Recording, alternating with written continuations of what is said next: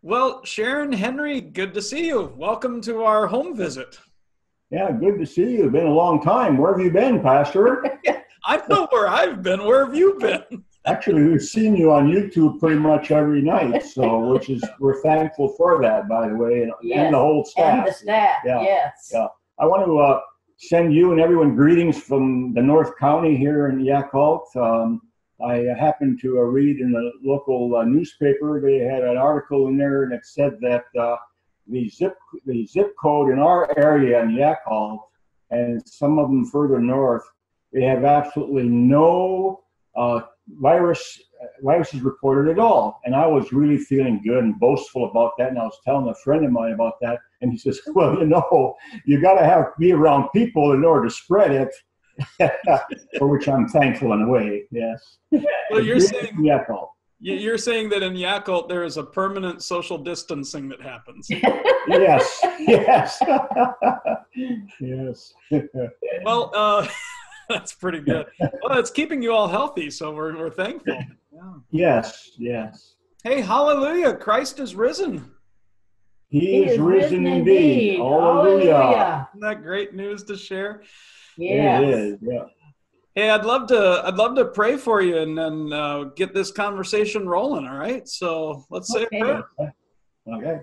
Father, I thank you for Henry and Sharon, and I thank you that we have an opportunity to talk today, and we pray your blessing on this time, that we'll be filled up, encouraged, edified, built up in our faith, and we pray that that you would guide them in their lives to be a witness for Christ in this world. And we thank you for the fact that you've put your spirit in their hearts, and that you've led them to St. John so that we can have community with them and enjoy being church together. Bless us now as we talk the faith and check in with each other. In Jesus' name we pray. Amen. Amen. Amen. Well, I've got a few questions to ask you today, and just to see how you're doing. I'd love to start with this question. Tell me something good. What kind of good things have you been experiencing? There's so much bad news. It's good to hear something good. Sharon, you want I have two good things. My first one is up here where we live, there's a lot of traffic starting about 4:30 in the morning because many people in town work over in Oregon. So lots of traffic. And then when they come home, lots of traffic. Well, there isn't much anymore. So it's easier to get out of our driveway. That's pretty helpful. Yes, that's very helpful because there's a corner just down below us. That's the one they can sneak up on us on that one. The other one, we had gone to the grocery store looking for some 5-pound bag of flour about 3 weeks ago, and there was nothing there. A young woman came up and she got down on her knees and was looking in the back of the bottom shelf. Lo and behold, we struck up a conversation, number one, because she was on her knees. And she said she had been looking for flour in all the stores in Battleground. And there was none. So she came to this store. I think she learned from her other experiences she had to get down low to find the flour. So she got down there and there were 3 bags of flour on the very back wall. So she pulled them out and she said, "Would you like one?" And I said, "Yes, thank you very much." And she took the second one and she left the third one on the shelf for somebody else. Beautiful. You don't usually see that. I had that been toilet paper. She was going to make biscuits for her family. That's what she needed the flour for. See, that's pretty great. And you didn't even have to stoop down low to get it. No. Well, Usually I can see on the bottom shelf, but not that one. Thank you, Pastor, for the lead-in. Oh, that's beautiful. Well, thanks for sharing some good things. I'm glad you can get out of your driveway, and I'm glad there's flour on the shelves. Yes. Well, has there been anything tough about this this situation for you? It's good to hear that there aren't any cases of coronavirus up in Yakult, but is there, you've been in more than out. Any grief or loss about this situation for you? Well, we can share a brief story of what happened. We knew this this lady. She was probably in her 40s, and she had operated a small restaurant up here in the North County. And a few years back, she lost the restaurant because of financial issues, and then she was working at other restaurants and that, and that's where we got to know her as we went to the restaurants there. And so then a few months back, she was able to get her finances together and reopen the restaurant again. And she was beginning to make a comeback. And then along came this coronavirus and that. And anyway, it was too much for her. She couldn't handle it, and she committed suicide. And it's so sad. I have not heard of this on the news, but I'm sure that there must be people out there that are desperate, and as time goes on, will become more desperate, and those kinds of things can happen. And so we continue to pray to the Lord that that they would receive some comfort and assurance and etc. And but that's a sad thing to have it happen to somebody that you knew. Yeah. Well, I'm sorry for your loss in your community. Yeah. What's the hope that we can share for people? I mean, we can't be the vehicle that stops every tragedy and every hopeless person and turn them around from these choices. But yeah, what is the hope that we have to share? Yeah, well, I'm sure we all ask ourselves, why is the Lord allowing this to happen, or why does it happen, and so forth. And of course, it's way beyond our understanding why. And there is a reason. We can speculate and so forth, but some good things are coming out of this, I think, in that you can see that people are starting to step up. They're starting to share and care about their neighbors more, and that's a good thing. And I'm sure that there will be also people who will be brought to their knees back to the Lord again because of this. I'm not saying that that's why the Lord allows it to happen. I'm just saying that is a positive outcome. Yes, right. Yeah, that the Lord is working in all things, right? Yes. Yeah. So in the middle of all this, we share the hope that we have in Christ with whoever will listen, because when someone is on their knees or flat on their back, maybe that's the time that they can actually finally receive Christ through faith. Yes. Right. Yes. Yeah. I know from a personal experience. I've gone to church pretty much all of my life and so forth. And here about a year ago, when I was diagnosed with prostate cancer, it really brought me to my knees and brought me so much closer to the Lord.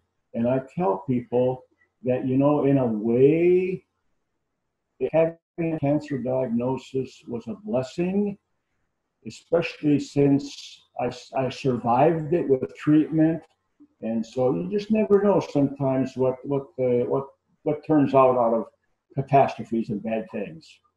Yeah. Blessings come in really strange packages sometimes. They do. Yeah. The package itself might not be the blessing, but the blessing is somehow involved in it. Yeah. Hey, what are a few things you're looking forward to when we finally get out of our houses? The one thing I miss a lot is hugs. Well, tell Henry to hug you more. Well, I'm practicing social distancing. Well, I mean, with friends I haven't seen in a while, my pastor, and, people that I'm used to hugging. Him, I hug all the time. Yes. Yeah, it's nothing new there. Yeah, Sharon is one of my most faithful huggers at the church door as we come out of church in the mornings. But yeah, I wonder how long we'll have to keep up social distancing until we can finally, that handshake of peace and that greeting with a hug at the end. Yeah. Look forward to that. Yeah. Sure. And the one thing that, we all have our habits, you know what I mean? Our habits and that, and when those habits are disrupted, it takes away a little bit from your enjoyment of life. Well, people who know us know that we are regulars at Wendy's, okay?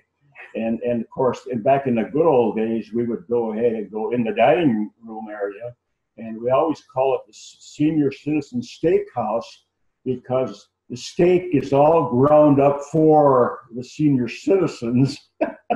Plus, also, you can't beat the price. It's a good price too for what you're getting. But anyway, the story I'm getting to is this: that I always order the same thing whenever I go, and so the food prepper, the people that wait on you, they know exactly what I'm going to order. I don't even have to finish my sentence. And the funny thing about it is that when you start going through the drive-through now, as soon as I begin my order and I say, no, and add, they know exactly who is coming along, type thing. But and then of course we're just going to miss the coming to church. You can go, the God is always near us, with us, and we can pray to him, we can communicate with him, and you can sing hymns. We like to sing hymns on YouTube and follow along and stuff like that. And but there's just something more. There's another dimension when you're in church, okay? When you're doing a group worshiping and praising and so forth. And we're looking forward to that day when that comes. Yeah, come see if my seat is still there. We have it reserved for you. We have where we sit, where we have the same people in front and the same people in back, and once in a while someone will be gone on vacation for 2 weeks and they'll be kind of worried whether they still have their seat when they come back. Talking about Judy and Larry now, just to be a little more specific. I'm sure they'll see this and know exactly what you're talking about. Yeah. Have you been learning any lessons from Jesus in the middle of all this? What's he been teaching you? To look out for your family and your neighbors. Up here, that's kind of important. And for us, we've got family on the one side of us and there's neighbors all around, but you're not normally in contact with a lot of your neighbors. And it's nice to have them nearby if you need them. Yeah, it's amazing how the churches, we all are learning something about neighboring during this, that, just as typical Americans, we might not be that great at neighboring, but, as Christians, we're called to really love our neighbors. So you have to be around them and talk with them to do it. So we're getting a little help with that right now, aren't we? Yeah. Well, maybe the old adage that absence makes the heart grow fonder, maybe that will happen, with people at church and your, neighbors and friends and so forth. Yeah. Fair enough. Hey, is there anything that you'd like to say to your St. John family? We miss you. Look forward to seeing them again and hugging them. And you don't need to hear this, but but you need to hear it because you can never be told often enough that Jesus loves you very much. He cares for you. And the hard thing for all of us to do is to turn over our issues and problems and cares over to him. And you know that he's got your back all the way. Yeah. Beautiful, beautiful message. Thank you. Hey, I wonder if you'd close up our time together by praying for us. Okay. Sharon, you want to, let's see, we've got to look at our cheat sheet back here and see it says, oh, okay. I'll go ahead and start first, and I just want to go ahead and read just a little bit of scripture here, and then have a prayer. When I say my daily prayers, I try to follow the template given in Paul's letter to the Philippians chapter 4, verses 6 and 8. It says, don't worry about anything. Instead, pray about everything. Tell God what you need, and then thank him for all that he has done. Then you will experience God's peace, which exceeds anything we can understand. His peace will guard your hearts and minds as you live in Christ Jesus. And now, dear brothers and sisters, one final thing. Fix your thoughts on what is true and honorable and right and pure and lovely and admirable. Think about the things that are excellent and worthy of praise. So, following that template, I'd like to go ahead and say a little prayer, and then I think after that, Sharon has a little prayer she would like to also share. Right. Dear Heavenly Father, thank you for blessing all of our people, our workers who provide both essential and non-essential products and services, and for businesses.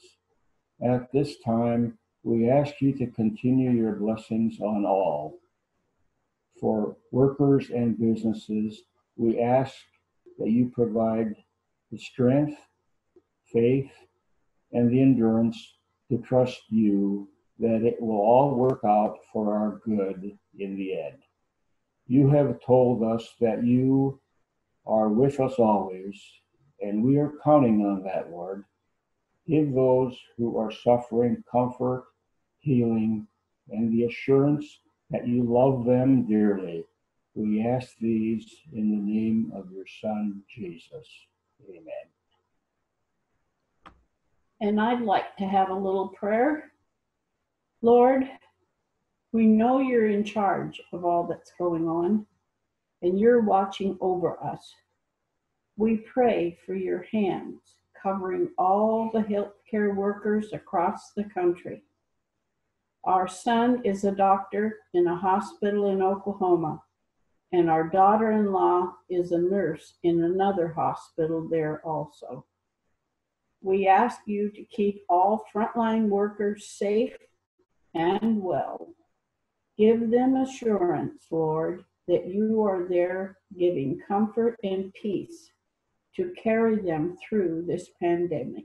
In Jesus' name, amen. Amen. Amen. Amen. Before we leave, I was on the internet, Facebook, and our friend Judy. Everybody knows our friend Judy from church. Judy posted this, and I just wanted to share it. How appropriate is it? Okay. A little higher. A little bit higher. Can you see it there, Pastor? Yes. Can you read it okay? Yeah. Okay, I can't read it, so would you read it? Yeah, I'm on it. Lord, I put everything in your hands today, my family, my health, my home, my security, my fears and feelings. You're the only one I trust with all I have and all I am. Thank you for carrying my burdens. Yeah. Beautiful. Thanks for sharing that. And thanks for sharing your time with me today. It was a joy to talk to you and to see your faces again. And I look forward to a time, hopefully real soon, where we can be in the same room together too. Yeah. Yep. God Looking bless forward to seeing you all. God bless you. Blessings to you all.